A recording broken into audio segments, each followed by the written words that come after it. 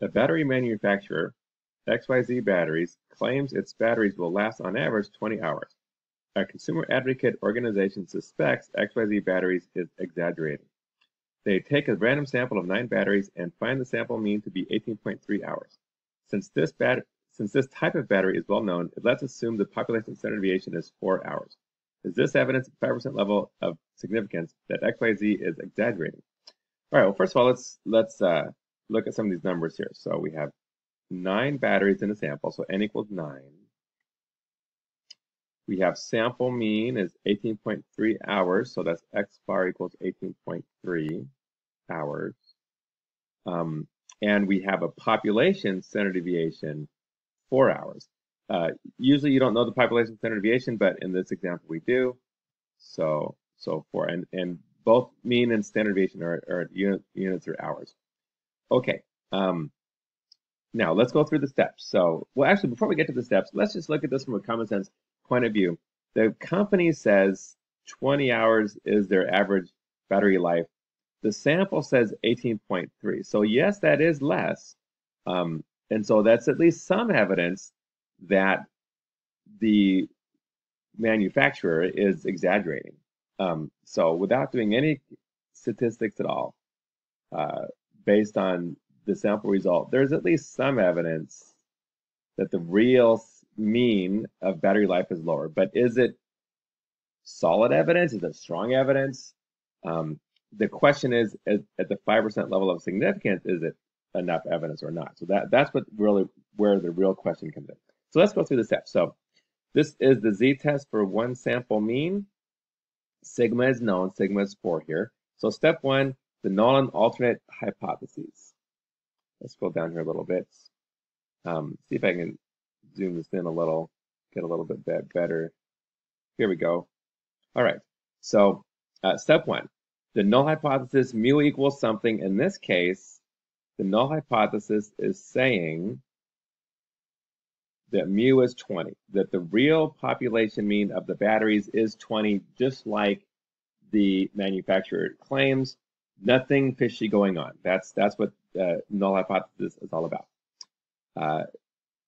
The alternate is mu is either less or greater or not equal. Well, let's go back to the question. In this case, we have a suspicion. We have the consumer advocate organization suspects XYZ is exaggerating. So what does that mean?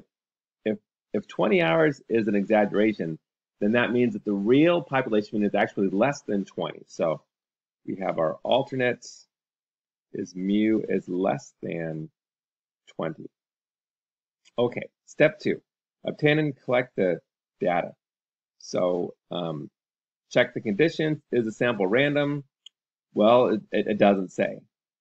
We'll just put a question mark on that one. Did this consumer advocacy group take a true random sample? It says so right here, random sample. So we'll take their word for it that it really is a random sample. All right, now the sample size is only 9, so it's very possible that that if the distribution is not unimodal and symmetric, then if the distribution itself might not be normal. So we don't have a histogram. We don't know what the raw data is actually like. So we don't know what the histogram looks like. N is less than 30. So we don't know for sure that the sampling distribution is normal. But let's just pretend it is so we can finish with the question. All right. Now, step, oh, wait, still on step 2. Now we have to calculate the mean. Well, that's calculated for us. The mean was, what was it? It was 18.3, I think it was. But we can now do the calculation here, the z-score calculation. So z, let me zoom this, the zoom is a little bit funny here. Oops. Okay, so z equals x bar, which is 18.7, excuse me, 18.3, minus the null, which is 20, divided by sigma over square root of n. Sigma is 4. Square root of n is square root of 9. Okay, let's do this calculation. 8.3 minus 20 is negative 1.7. 4 over square root of 9, well, that's 4 over 3, which is 1.33333. Okay, divide that. Let's get our calculator here. Where is the calculator? Here it is. All right. Come on, calculator. Okay, so 1.7 divided by 1.33333 is 1.275. I'll round that to 1.28. Okay, not a terribly high z-score, so it's looking like we will not have enough evidence. Here, you need a high z-score, usually upper ones, 2 point something, 3 point something, to have evidence of something. But let's get the p-value now. So on to step 3. So z is 1.28. We got that. So you can use a calculator, use a website, or the table. I'll just use the table. Here, let's find 1.28. Oh, let's draw a quick picture here first of all. So we have a normal curve distribution. The alternate is a less than, so that means the left tail. So it's actually negative 1.28 is the z-score. So what is the area on the left? All right, let's go to the table. And where's the... Okay, here's the standard normal table. Let's zoom this in a little. We're looking for negative 1.28. So negative 1.2 and then 8 is right here. So 0.1003. That is the area to the left of the negative z-score that we got, negative 1.28. So let's write that down, 1.003. So p-value is 0.1003. All right, so that's a pretty high p-value. You could say that there's some weak evidence that the company is exaggerating, but it's not strong enough to convict, so to speak. And so on to step 4.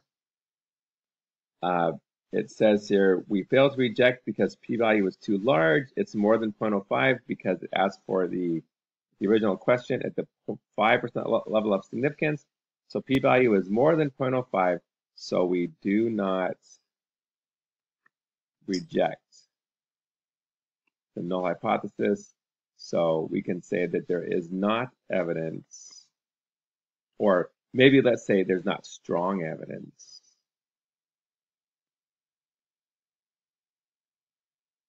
that the company is exaggerating, that XYZ batteries is exaggerating.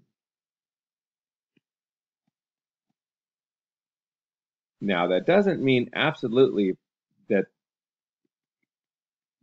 that they're innocent, because we don't know. We don't have evidence. Now, if perhaps sample size was larger, let's go back to the original question, because it's a little bit surprising. It looked like we had some evidence, but it's just not strong enough evidence. But here's why we didn't find the evidence. The sample size was really small, right there, only 9 batteries. And also the standard deviation is pretty big, relatively speaking, 4 hours. So there's a lot of variation in the individual batteries. And so those two things combined gives us a pretty big standard error of 1.333. which gave us, when you divide it out, it gave us a pretty small z-score. Now, you could say there's a red flag, that there's some evidence that the company is exaggerating. Maybe further research is needed, maybe a bigger sample, and maybe you might find evidence in the future. But as of right now, we'd have to say not enough evidence to claim that they are exaggerating. And that's it.